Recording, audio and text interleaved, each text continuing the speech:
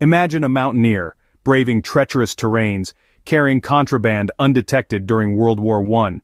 Surprisingly, this isn't a human story, but that of the Great Pyrenees dogs. These magnificent dogs continue to impress us with their inherent role as livestock guardians. Forming deep bonds with the animals they protect, they tirelessly guard sheep and goats against predators like wolves and bears. One such remarkable tale hails from Georgia, where a 20-month-old Great Pyrenees named Casper made headlines. In a heroic act, Casper confronted a pack of 8 threatening coyotes.